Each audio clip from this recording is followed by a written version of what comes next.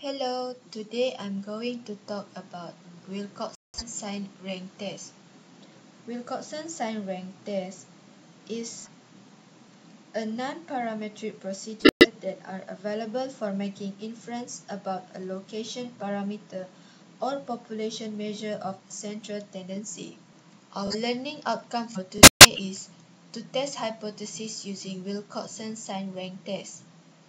To use Wilcoxon procedure, we first rank the differences in order of absolute size. Second, we assign the original sign of the differences to the rank and compute two sums. First, the sum of the rank with negative signs, and second, the sum of the rank with positive sign.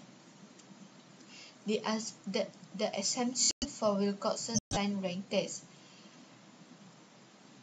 1. The sample available for analysis is a random sample of size n from a population with unknown median m. 2. The variable of interest is continuous. 3. The sample population is symmetric. 4. The scale of measurement is at least interval. And lastly, the observations are independent. These are the hypotheses for Wilcoxon. There are three cases that we should know.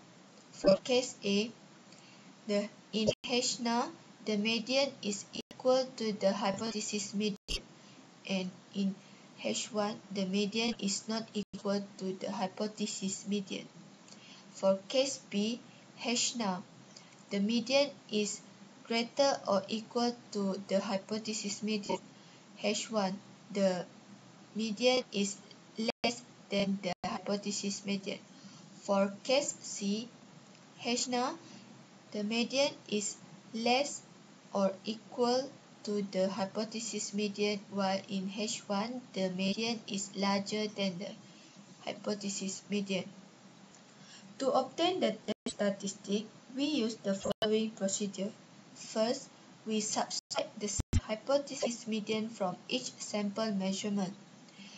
We use this formula to compute that, where di is the difference of the xi of which is sample measurement minus with m0 which is hypothesis median. We eliminate the sample if the sample measurement xi is equal to the hypothesis median m0. Hence, the sample size will be reduced too. Third, we rank the difference from the smallest to the largest without regard to their sign. In other words, we rank the absolute values of the differences. After that, if two or more differences are numerically equal, we assign each one of the mean of the rank which they jointly occupy. Next, we assign to each rank the sign of the difference of which it is ranked. After that, we obtain the sum of the rank. If the sum of the positive sign, we call it T positive, while if the sum for the negative sign, we call it T negative, or else we can obtain the other sums if we have one of the sums. The formula to calculate the other sums is T positive equal to n times n plus 1 in bracket over 2 all bracket minus T negative. These are the test statistics for each hypothesis. For case A, we take test statistic either T positive or T negative for which is smaller. For case B, we take test statistic of T positive, while in case C, we take T statistic of T negative. Decision rule. We get the critical value of the test statistic for the Wilcoxon Signed Rank test from table A.3. From table A.3, we enter n and our calculated value of T into the table and find tabulated P. Because it is two-tailed case, we time with 2.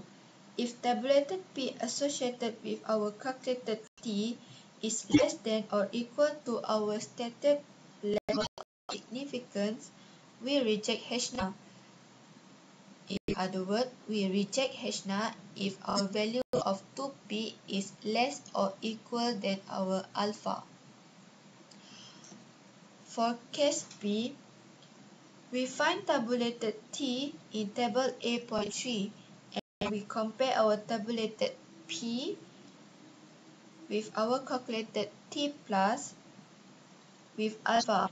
We reject H0 if it is less than or equal to alpha. For case C, after we find tabulated T in table A.3, we compare our tabulated P with our calculated T negative with alpha. Reject H0 if it is less than or equal to alpha. Now we look at example 1. In a study of a drug abuse in suburban area, investigators found that the median IQ of arrested abusers who were 16 years of age or older was 107.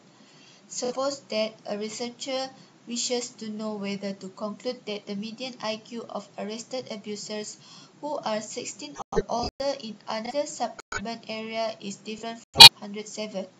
Table 1.1 shows the IQs of a random sample of 15 persons from the population of interest. What can researchers conclude? Let alpha be 0.05. Table 1. Table 1.1. The IQs of persons 16 or older arrested for drug abuse in certain suburban area. From the question, we get that the n is equal to 15 and median is 107. The hypothesis for this question is H0 m is equal to 107. H1 m is not equal to 107. The claim is at the H1. Next is we compute the test statistic. The calculation for obtaining the test statistic are summarized in table 1.2. The first column is the score column, and the second column is the difference of the measurement sample minus with the hypothesis median. After we get the difference, we then rank the absolute difference regard to their sign.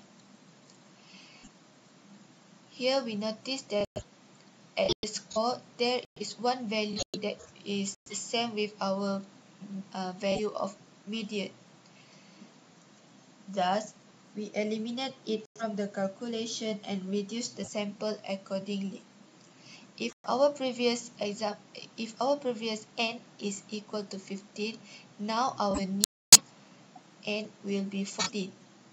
Then we calculate the sum of the rank with t positive and the sum of the rank with t negative. The t positive is equal to 64.5 while the t negative is equal to 40.5.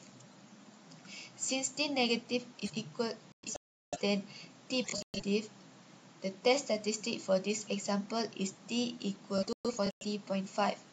We eliminate one sample size analysis and thus our new sample size is n equal to 14. We then enter our calculated value of t into table A.3. Since our calculated value of t of 40.5 is between the tabulated values of 40 and 41, we take both of the value.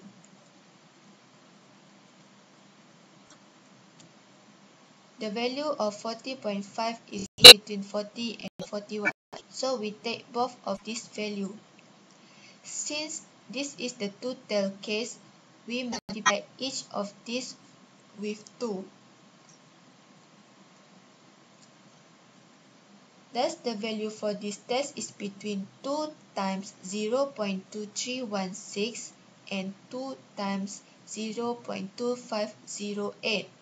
Since both of the two p-value is more than alpha equal to 0.05, so we do not reject H0.